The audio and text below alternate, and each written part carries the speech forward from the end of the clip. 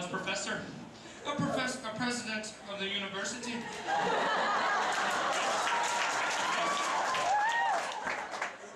and a candidate for the U.S. Congress. And between you and me, he didn't make it, and then tickies me off.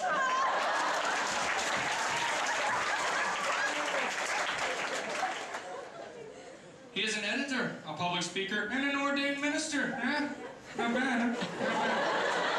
He's authored numerous books, big thick ones, with covers. Including the recently revised Understanding the Times, the religious... Hey, I had to write this down, alright guys? Alright. It was last minute. Don't tell your mother. I don't want your mother calling me. Understanding the Times, the religious worldview of our day, and a search for truth, a landmark guide to understanding the ideas and forces that are shaping our times. I think I've got it right here. Yeah? Not bad, huh? Yeah.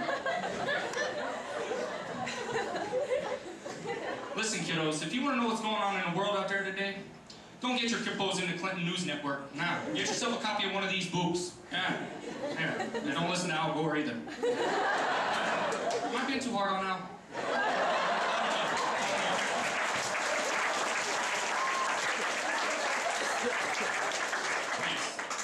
Speaking of global warming, yeah, it's hot in here. Hey, Tiger, you think it's hot in here? Yeah, it's pretty hot, right? We're just talking.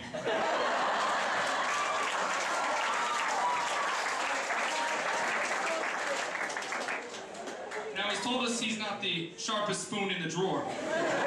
But he was a PhD candidate in philosophy at the University of Wisconsin.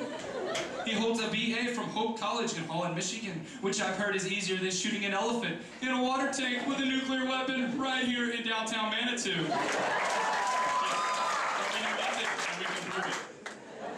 Yeah, don't tell your mother that. Yeah. Oh, speaking of global warming again, yeah. Be careful you don't overheat. I don't want you to die sea-sunken. Your mother might want to sue me over that. I just tell her to get in line. He has an MA from the University of Tulsa. Ay, this guy has more degrees than a thermometer.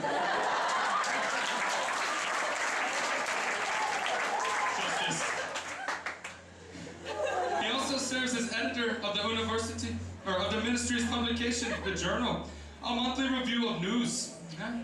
He is a member of the Council of National Policy, the National Association of Scholars, and the American Philosophical Association.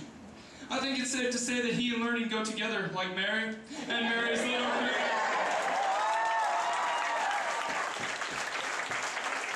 He's the president of Summit Ministries, and without him, we would not have had, in these past 2 weeks, more fun than a human ought to have. So please join me as I put my former nacho-stained fingers together in welcoming Dr. David A. Noble.